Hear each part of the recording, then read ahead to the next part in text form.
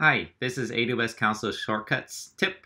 In this video, I'm going to give you a quick tip to create some shortcuts in your AWS Console. Okay, so I ran into this when I was actually working with a friend of mine, and I did this habitually without even thinking about it. And I clicked on this thumbtack right here, and when you click on this thumbtack, it reveals all the services that Amazon runs here. And you can actually drag these services here down into this menu bar right here.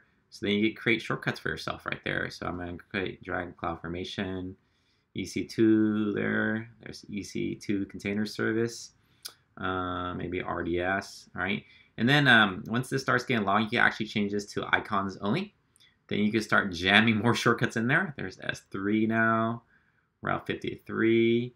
And these icons, they take a little bit time to get used to I don't know who designed them, but it's kind of hard to remember exactly what icon does what. But I still find it useful to jam as much in there as possible. And I noticed that whenever I close my Chrome browser, like X out entirely, I lose these shortcuts. So hopefully AWS fixes this issue. AWS, I'm looking at you.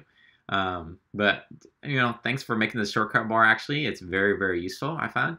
All right, and that's it. It's a very short video. So hopefully you guys enjoy that video. Hopefully that video was helpful.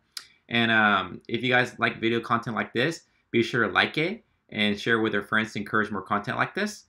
If you guys have any video suggestions or any comments, just comment below. And if you need any DevOps help, check out BoltOps. All right, see you guys next time. Cheers.